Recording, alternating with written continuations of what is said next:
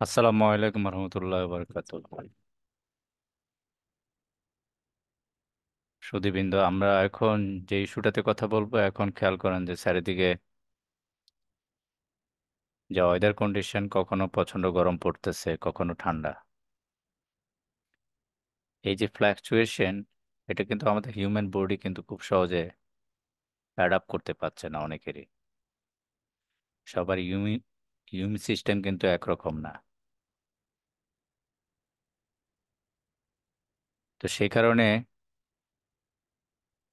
Flu like illness, যেটা মানে জ্বর, গায়ে ব্যথা, নাকে পানি, এই ধরনের ইলনেস দেখা দিচ্ছে। এবং তার জন্য কিন্তু হোমিওপ্যাথিতে খুব চমৎকার ট্রিটমেন্ট রয়েছে। আমি এখানে কোনো ট্রিটমেন্ট দেব না, আমি কিছু যেমন বোরিকের materia Medica, ক্যান্টের Medica, materia Medica, এগুলো থেকে সামারাইজ করে কিছু সাজেশন এখানে উপস্থাপন করব, যাতে আপনারা উপকৃত হতে পারেন, যারা হোমিওপ্যাথিতে যাদের ট্রিটমেন্ট নিচ্ছেন বা হোমিওপ্যাথিতে যাদের নলেজ আছে, তারা যেন এটাকে কম্পাইল করতে পারেন এবং কম্পেয়ার করতে পারেন। এখন এই ধরনের ইলনেস কিন্তু এখন কিন্তু অনেক হবে, বিকজ দেখা যাচ্ছে দিনের বেলা একটু গরম, রাত্রে ঠান্ডা, আবার রাত্রে গরম দিনে ঠান্ডা, এই যে হচ্ছে, হঠাৎ করে বডি কিন্তু সেটাকে অ্যাডজাস্ট করতে পারছে না। সে কারণে আমরা কখনো ফ্যান চালাচ্ছি, এসি চালাচ্ছি, আবার দেখা যাচ্ছে আমি কম্বল গায়ে দিচ্ছি। তাহলে আমাদের সেলগুলো কিন্তু সেভাবে হঠাৎ করে তৈরি হয় না এই ধরনের কন্ডিশনের জন্য। তো এখন এটা ট্রিট করার জন্য, ট্রিটমেন্টের জন্য আমরা ভেরিয়াস রেমেডি দেখতে পাবো, কিন্তু depend on specific symptoms plus individual constitution, that mean individual পার্সনের যে তার বৈশিষ্ট্য, তার উপরে কনস্টিটিউশন মানে তার বৈশিষ্ট্যটা কেমন। তাহলে একজন মানুষ আরেকজন মানুষ থেকে ভিন্ন, বৈশিষ্ট্য ভিন্ন, সেটা নিয়ে পরে একসময় আলাদা কথা বলবো। মানুষগুলো এক একজন এক এক রকম বৈশিষ্ট্যের, অনেকগুলা গ্রুপের মানুষ হয়। তো সেই কমন যে বৈশিষ্ট্য প্লাস তাদের যে সিমটম সাফার করছে, সে সাফারিং এর উপরে বেস করে আমরা কিছু রেমেডির কথা বলতে পারি। তো সেই রেমেডির মধ্যে আমরা এখন দেখব যে প্রথম যে রেমেডিটা আমি নিয়ে আসছি অ্যালফাবেটিক্যালি, দেখেন যে arsenicum album. Arsenicum album basically যে পার্সনটি রেস্টলেস, খুব অ্যাংজাইটিতে ভুগবে, উইক এবং সিলিনেস ফিল করবে, patient maybe burning experience feel করছে। সবচেয়ে ইম্পর্টেন্স হচ্ছে তার সাফারিংটা কি, এগুলো সব সাফারিং যেগুলো বলছি, বার্নিং, অ্যাংজাইটি, রেস্টলেস, এবং হাঁচি দিচ্ছে ফ্রিকুয়েন্টলি, ঘন ঘন হাঁচি দিচ্ছে, এবং কোয়ার্টারলি ডিসচার্জ হচ্ছে নাক দিয়ে। পানির তৃষ্ণা আছে কিন্তু পানি খাচ্ছে খুব অল্প অল্প করে, সামান্য পরিমাণ পানি খাচ্ছে, গলা শুকনা, পানি একেবারে অনেকগুলো খাচ্ছে না, অনেক পরিমাণ পানি খাচ্ছে না। যদি এরকম সিমটম থাকে, তাহলে এই রেমেডিটা খুব চমৎকার কাজ করে। এখন রেমেডি যে পোটেন্সি, সেটা বলা হচ্ছে না, পোটেন্সি ডিপেন্ড অন তার অ্যাগ্রাভেশনটা কেমন তার উপরে। এখন পোটেন্সিতে আমি আগে বলিনি যে আমরা 30 পাওয়ার পর্যন্ত, 30 পোটেন্সি পর্যন্ত লো পোটেন্সি, তারপরে 200 থেকে হাই পোটেন্সি শুরু হয়। তা আমি যদি পোটেন্সি বলি 630, 6 হলো সবচেয়ে নিচের পোটেন্সি, ধীর অথবা 3, আর উপরের দিকে আমি 200 থেকে হাই পোটেন্সি শুরু হয়। এখন এখান থেকে পেশেন্টের কি দরকার, require, depend on patient suffering, say পোটেন্সিটা doctor ঠিক করে দেন। তাহলে আমার আর্সেনিকাম পেশেন্ট কিরকম হবে, একটা হলো আর্সেনিকাম পার্সোনাল কিরকম হবে, সে পার্সোনালটা হবে রেস্টলেস, অ্যাংজাইটিতে ভুগবে। যদি ফ্লু হয় তাহলে জ্বর থাকবে, তার স্নেজিং থাকবে, কোয়ার্টারলি ডিসচার্জ হবে, পানি তৃষ্ণা থাকবে, কম কম পানি খাবে, গলা শুকিয়ে থাকবে, etcetera. The next one is Bryonia patient. Bryonia কাকে দিবেন আপনি? ব্রায়োনিয়া পেশেন্ট হবে যে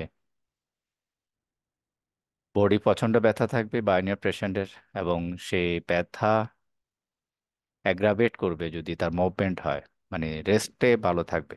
ব্রায়োনিয়া পেশেন্ট সবসময় রেস্টে ভালো থাকে, মুভমেন্ট করলে তার অ্যাগ্রাভেশন হয়। ভিতরে মিউকাস মেমব্রেন গুলো ড্রাই, সেই জন্য প্রচন্ড পানি তৃষ্ণা থাকবে। তা ব্রায়োনিয়া পেশেন্টের একটা কমন হলো যে ব্রায়োনিয়া পেশেন্টকে ডাক্তারগণ চিহ্নিত করেন যে তার পানি তৃষ্ণা আছে কিনা। পানি তৃষ্ণা যদি খুব থাকে, তারপরে মিউকাস মেমব্রেন গুলো ড্রাই আছে, তাকে অবশ্যই ব্রায়োনিয়া দিতে হবে। আর ইরিটেবিলিটি তো আছেই, এবং desire to be left alone, একা থাকতে পছন্দ করে। তাহলে এই যে কতগুলো ফ্যাক্টর বা সিমটম প্লাস সিমটম রিলেটেড তার পার্সোনেল, এগুলাকে যদি আপনি একটা কনসিডারেশনে আনেন, তাহলে আপনি অবশ্যই আপনার ব্রায়োনিয়া পেশেন্টকে আপনি আলাদা করতে পারবেন। একটা ফ্যাক্টরকে গুরুত্ব দিতে হবে, সেটা হচ্ছে তার পানির তৃষ্ণা, যেটা হলো thirst. Large quantity of water, say একাত্রে 1 glass পানি সাঁ করে খেয়ে ফেলবে, কিন্তু আর্সেনিকাম আর্সেনিকাম পেশেন্ট কিন্তু 1 ডোক পানি খাবে। ওকে, দেন জেলসিমিয়াম পেশেন্ট, যে প্রত্যেকটাই কিন্তু ফ্লুর আমরা বলছি, কিন্তু দেখেন যে এই যে সিমটমের পরিবর্তন আছে। জেলসিমিয়াম পেশেন্টের কিন্তু একটা বড় সিমটম হচ্ছে তার আইলিড গুলো ড্রপই হবে, মানে চোখে ক্লান্তি থাকবে, এটা একটা। তারপরে তার লিম্ব গুলো খুব উইক হবে, মানে তার ট্রিমলিং থাকবে, মাসেল চলছে না, শরীরটা কেমন জানি অসাড় হয়ে আছে। এবং জেলসেমিয়াম পেশেন্টের আরেকটা বড় বৈশিষ্ট্য হচ্ছে এদের পানি তৃষ্ণা থাকে না, একদম নো লেগস অফ থার্স্ট, বলতে গেলে পানির কোনো তৃষ্ণা নাই। এই ধরনের আরেকটা রেমেডি রয়েছে, যেটা হচ্ছে এখানে ইউজ হবে না, সেটা হচ্ছে বেলাডোনা, তারও পানি তৃষ্ণা থাকে না। তাহলে আমরা মিলিয়ে দেখি যে রোগীর কন্ডিশন কি, তার সিমটম গুলো কি, পানি তৃষ্ণা আছে কিনা, তা চোখের অবস্থা কি, চোখে ক্লান্তি আছে কিনা, প্রচন্ড রকম আইলিড গুলো ড্রপই হয়ে গেছে কিনা, মানে নিস্তেজ হয়ে গেছে কিনা। তারপরে গায়ে ব্যথা তো থাকবে, ব্যাকে, হেডের মাথার পেছনের দিকে ব্যথা থাকবে। মাসে তার লিম্ব গুলো যদি থাকে যে খুব উইকেন্ড হয়ে গেছে, হেভি হয়ে গেছে, ট্রিমলিং হচ্ছে, তাহলে আপনি, আমরা যেটাকে জেলস পেশেন্ট বলে থাকি। এই সময় কিন্তু এই যে এখন এই মুহূর্তে ম্যাক্সিমামে জেল পেশেন্ট, যে ফ্লুটা হচ্ছে সেই ফ্লুটার ম্যাক্সিমাম জেল পেশেন্ট। আর হচ্ছে আর্সেনিকাম, দেখবে যে নাক দিয়ে পানি পড়ছে এবং হাঁচি দিচ্ছে প্রচন্ড রকম। আর যাদের নাকে পানি নাই, হাঁচি দিচ্ছে না, তাদের মোটামুটি এই জায়গায় এসে জেলসের দিকে চলে আসবে অনেকেরই, অথবা ব্রায়োনিয়াতে যাবে। পানি তৃষ্ণার উপর নির্ভর করবে, পানি তৃষ্ণা যদি বেশি থাকে খুব, তাহলে ব্রায়োনিয়াতে চলে যাবে, পানি তৃষ্ণা একদম নাই, তাহলে জেলসে চলে আসবে। আর একটা ইম্পর্টেন্ট রেমেডি ফ্লুর জন্য, এটা কিন্তু ডেঙ্গি যেটা আমরা বলি, ডেঙ্গির জন্য ইম্পর্টেন্ট মেডিসিন। যে ফ্লুতে দেখা যাচ্ছে যে বডির বোন গুলো বা মনে হচ্ছে হাড্ডি ভেঙে যাচ্ছে, এটা বেসিক্যালি তখন ব্যবহার করবে যে সব হাড়গুলো ব্যথা হচ্ছে, বোন পেইন থাকবে, মাসেল পেইন থাকবে, মাথা ব্যথা থাকবে, এবং এদেরও কিন্তু পানি তৃষ্ণা থাকবে না। তাহলে এইখানে কিন্তু মেইন সিমটম হলো তার বোনে ব্যথা আছে, লিম ব্যথা, বোনে ব্যথা আছে কিনা যদি কনফার্ম হওয়া যায়, এবং জ্বরে যদি ফিভারের দিকে খেয়াল করি, জ্বরের দিকে খেয়াল করি, জ্বর থাকবে অনেক বেশি, তখন ইউপেটেরিয়াম পার্প ইউজ করলে দেখা যাবে যে তার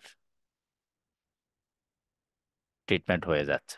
এবং ইমিডিয়েটলি তার কিন্তু, যদি 104 ডিগ্রি জ্বর উঠে, যদি সিমটম মিলে যায়, তাহলে যদি একবার ইউপিটোরিয়াম পার্প যদি আপনি ইউজ করেন, দেখা যাবে যে 2 ঘন্টা পরে জ্বর 1 ডিগ্রি কমে গেছে।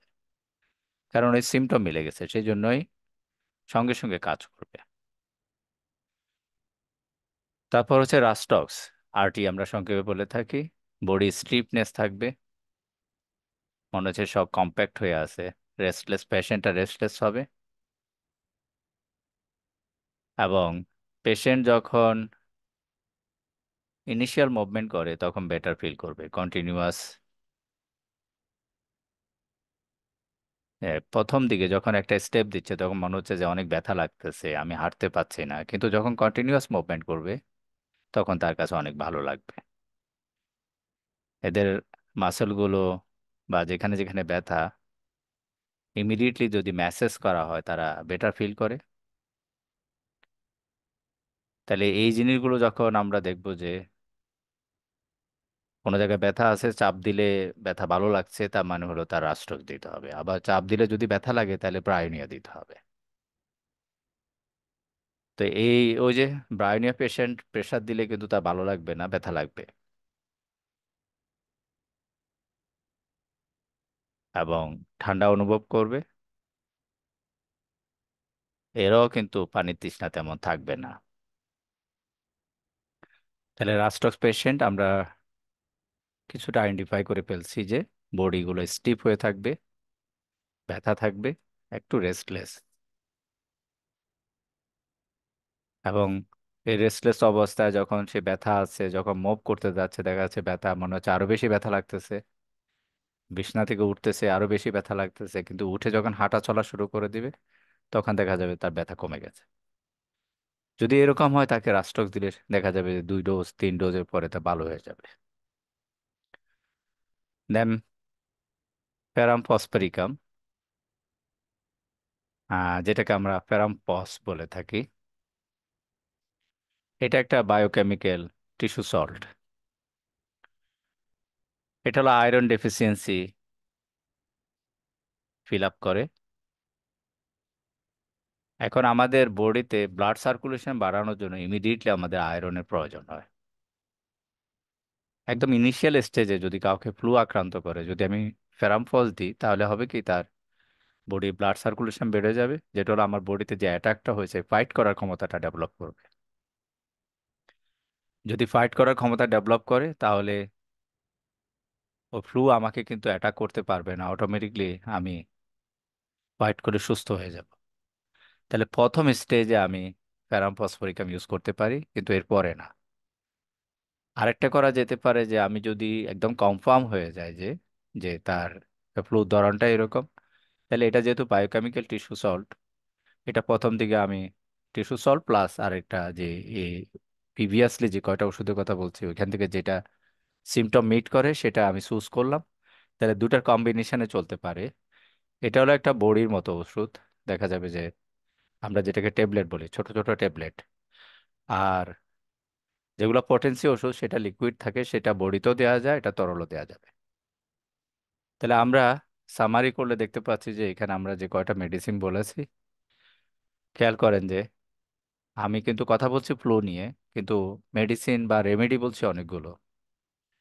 আর এই রেমেডিগুলো বেসিক্যালি পোটেন্সি কত হবে সেটা টোটালি যখন পেশেন্ট ডাক্তারের কাছে যাবেন, ডাক্তার পেশেন্টের কন্ডিশন দেখে তার কিরকম পোটেন্সির ওষুধ দিতে হবে সেটা নির্ধারণ করেন। এটা টোটালি ডাক্তার উপলব্ধির উপরে করে দেন। তবে এখানে বলে রাখছি আমি আবারও যে যে পোটেন্সি 30 পর্যন্ত আমরা লো পোটেন্সি বলে